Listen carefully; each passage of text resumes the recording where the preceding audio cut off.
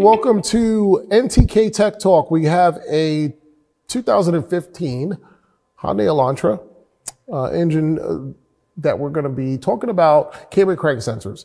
On this particular application, when I look at the wiring diagram, it shows that it has two cam sensors, one crank, and it looks like they're Hall effect. But on some applications too, they may have a VR type sensor. And let's talk about those type of sensors for a minute.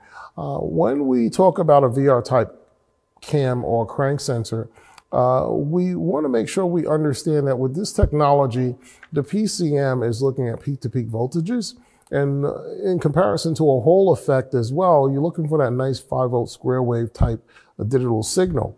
So understanding the difference between the two, especially when you're trying to troubleshoot, is very, very important. Now, when troubleshooting cam or crank sensors, especially on this particular application, this is a dual overhead cam, 16 valve. We want to be able to make sure that we have the proper access points in accessing the cam and crank sensors.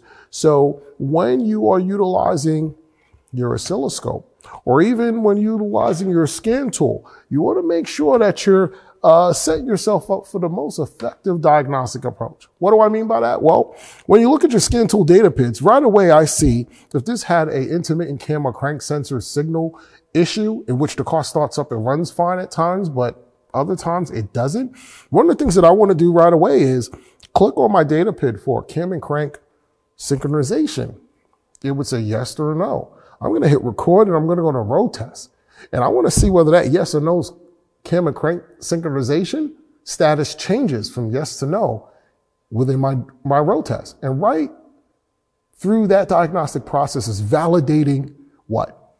That we lost synchronization between cam and crank at some point.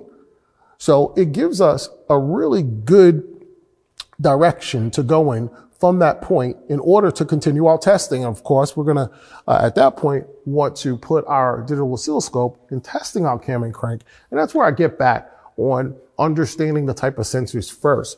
Because when you go look at a wiring diagram, you're going to have to see whether, hey, it's a 3-wire Hall effect or magnum resistive type sensor, or it's a VR sensor where it's looking at that frequency of the amplitude of the signal. Keep in mind, peak-to-peak voltages on especially VR cam and crank sensors are critical to monitor, because if that amplitude of the signal is not up to par with what the computer is expecting to see, that's where you could get an intermittent issue, meaning no start, stall, shut down, restart. And of course, we are expecting to see some sort of codes when it comes to that. Some common codes too is the P0339. And when you see that type of code, it's telling you have an intermittent loss of the signals. So be expecting some codes to be set as well, and follow the diagnostic steps in troubleshooting those codes, in verifying your power and grounds are good, and also using an oscilloscope on your signal line, along with the scan tool data pin on seeing whether the cam and crank synchronization is present. I'm Philip Austin, manager of NGK Training and Development for Natura North America. Thank you for watching.